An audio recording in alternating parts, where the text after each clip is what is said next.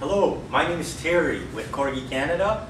In this brief video, I'll be explaining the width sonar calibration on your new EM95XX balancer. So, typically in balancing, 3 nominal dimensions are necessary. Distance between the rear lip of the wheel and the machine, the wheel diameter, and the wheel width. With the 9550, this external sonar will automatically input the width. However, during startup, you must calibrate it using this plate and the small cap screw supplied with the machine.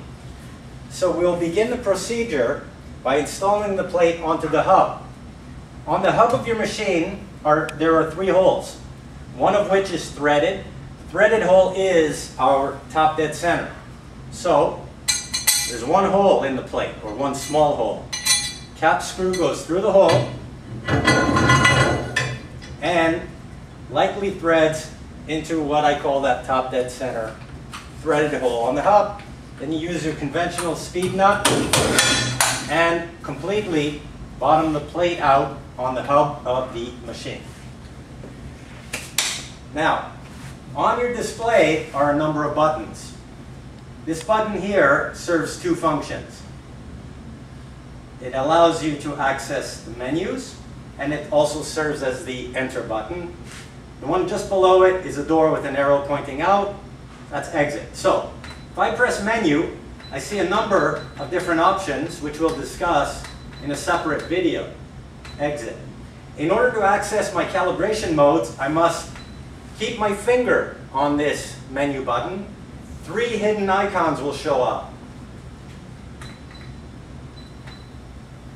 I'd like to calibrate the sonar for the width, so I go here, press enter. It's asking me to confirm that I'd like to calibrate by pressing enter.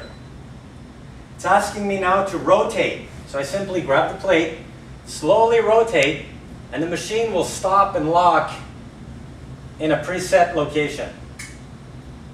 Not moving. The machine stopped on its own.